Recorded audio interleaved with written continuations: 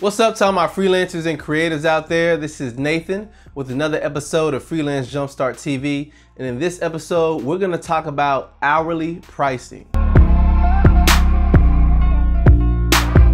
I remember some time ago in my younger days, around the ages of 13 and 14, I was looking for a job. I found out it was best to get a job at the local McDonald's that was close to my neighborhood.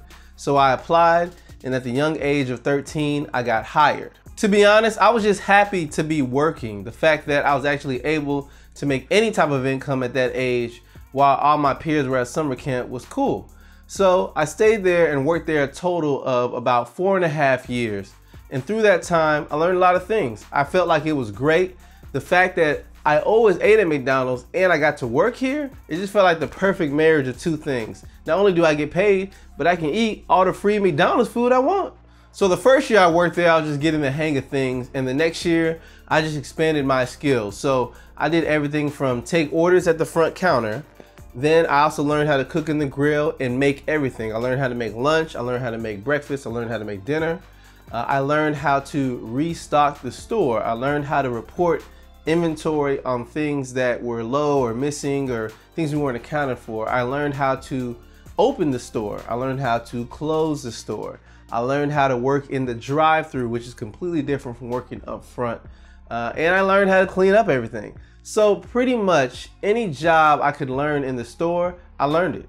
Seeing how all those different skills work together fit me well because I'm a learner. I like to learn the different aspects of a job and then apply my skills on the area in which I had the most affinity or I just showed to be best at. So it just worked well for me. And I also realized that not only was it a good thing to know these skills, but it's really good to understand to do them well, because there are certain people who caught on to things better than others. You know, there were some people who only stayed in the grill because they were not good at cashiering, they were not good at customer service, they were not good at anything else. So they only stayed in the grill, or they only stayed in the drive-through because they didn't have to have face-to-face interaction with people. So, but for me, I was versatile and I learned many different things. I became so versatile to the team. I remember being in high school and they wanted to promote me to manager. They wanted to promote a high school kid to manage all these other adults that I worked with because they saw how versatile I was. Of course, at the time, I was getting paid a little bit more than minimum wage. And as a middle schooler and then a high schooler, that seemed like, you know, a lot of money to me. And at the time, you know, compared to my friends who were making zero, that was actually very good and it was fitting for me for that time period. There was something about getting paid by the hour that I noticed when I was younger and I didn't really like. I didn't really like the fact that I was trading my time for payment, because my time is not a good measurement of how valuable I am or how effective I am. If I was at the front counter taking orders and I was good at customer service and I was able to get, you know, 10 people through the line in 5 minutes while my coworker was able to get 2 people through the line and they messed up an order, why are we getting paid the same thing? It was then that I realized being paid by the hour was not the best evaluation and or appreciation of the value that I brought to the team. Sure, you know, maybe I might have been getting paid more, but how much more? 10 cents more an hour, 20 cents more an hour, $1 more? How do you really weigh that in comparing two different people's efficiency levels? I share that story to realize a point that's still true today in the world of business and freelancing. There's nothing evil about getting paid by the hour.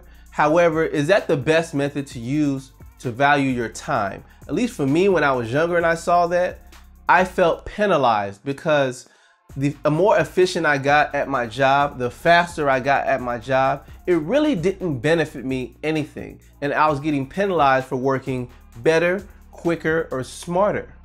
I tell that whole backstory to bring us to a point right here in which if you're a freelancer, creative, or consultant, you probably had a job in the past in which you were paid by the hour. Now, there's nothing wrong with that, but it's a pretty standard thing to do. You charge people for their time, and we've gotten used to it. I know a lot of times when I work with clients, I'm asked 2 questions, either how much do you charge, flat fee, or, you know, what is your hourly rate? Those are the things that I'm asked up front and everyone's familiar with it. The first point in which I brought up in the story as it relates to hourly pricing is you're not necessarily rewarded for working faster or efficiently. So if you find a way to do it better, smarter, if something used to take you 4 hours, but you've gotten quicker in efficiency, or you've learned how to do it better and you do it in 2 hours, you get less money. Not only do you get less money, but it becomes more difficult to create a win-win for the client as well as you. You want to work on it and be rewarded for your time, but they also don't want to pay as much. So you have to try to balance between the two and figure out what works best. When it comes time to raising your rate, if you're doing hourly pricing, then you want to raise your hourly fee. But a question may come up, or people may really start paying attention to the actual hourly fee you set. So maybe you're charging $50 an hour and you raise it to 75, 100, but you want to make more money because you're getting more efficient. So then you say, you know what? I'm going to charge $350 an hour, or I'm going to charge $1,000 an hour. People will start looking at that and say, that's too high of an hourly price, because they're really comparing you to everyone else's hourly fee in their mind. So there'll come a point to where you want to raise your rates, but people start paying attention to that number when it gets too high. Just to follow up with the last point I just made, also you open yourself up to comparisons. So if someone says, I charge 75 an hour, and they say, I charge 80, people start looking at, well, you know, I don't know how long it's gonna take, but who should I go with? You know, they're similarly priced. Which one is better? It doesn't necessarily represent the value you bring to the table. Sure, you need to have a portfolio. Sure, you need to tell them what you can do.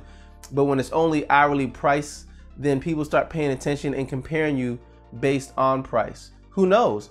Is the $100 an hour person better than the $50 an hour person?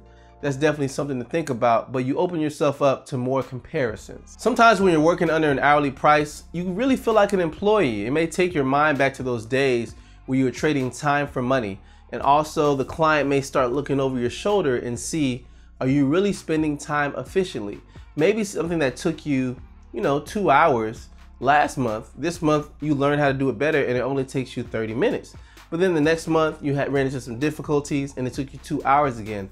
The client may start looking and saying, why is this fluctuating point of time? Are you really being efficient? And it can become a point of discussion and clarification between you and the client, but really they shouldn't even be paying attention to your time. The focus should be on, did you complete the project and did you do a good job at it?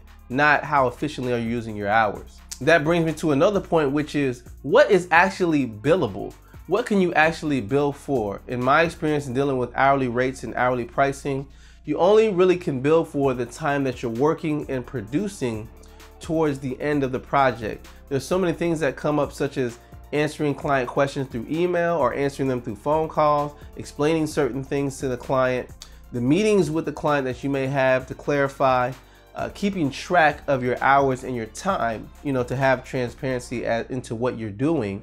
Not only that, but also the time it takes to invoice someone and type it up, make sure it's right, calculate your rate times the hours and send them the invoice. All of those things take time, but they're not necessarily billable hours. So you miss out on all the income that could be made from administrative tasks that contribute to the project, but are not directly related to producing the product. All in all, I told the whole story and just wanted to have this talk about the cautions of hourly pricing simply because of this. Hourly pricing is not evil. It's not going anywhere because people are used to it. And to be honest, I still use hourly pricing in my business. The thing I'm trying to communicate is this.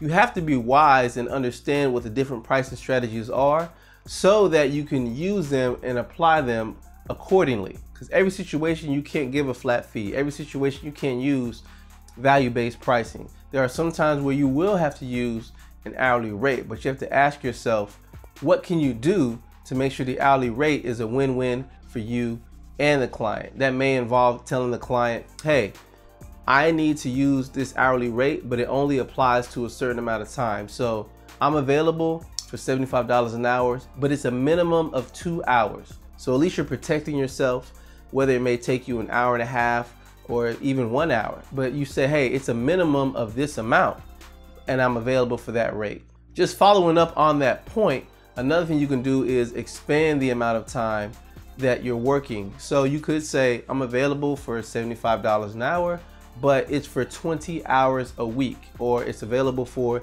this amount of hours a month.